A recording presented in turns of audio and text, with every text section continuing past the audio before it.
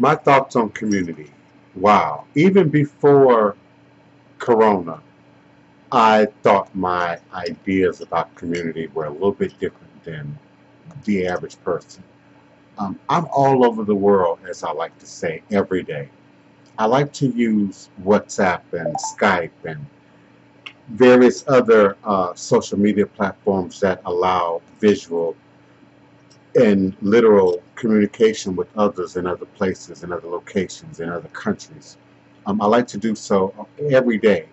So Corona is only allowing others, in my opinion, to get a little bored, get a little curious, or play around a little bit more with their technology and what's available.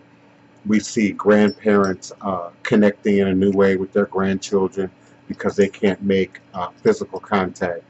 But this is something that I often say on my podcast almost daily, that most people underuse their internet that they're paying for and their devices as it relates to communicating, reaching out to other people, and stepping outside of your comfort zone.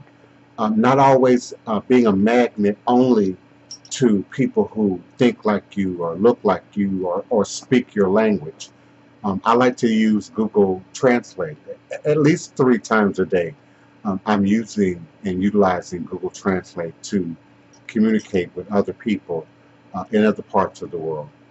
So my idea of being black and being African and being trans-African and being pan-African requires the active demonstration of communication with people in the diaspora.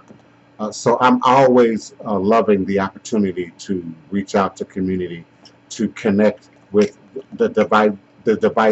with the diversity of community that we really are and have access to now at our fingertips.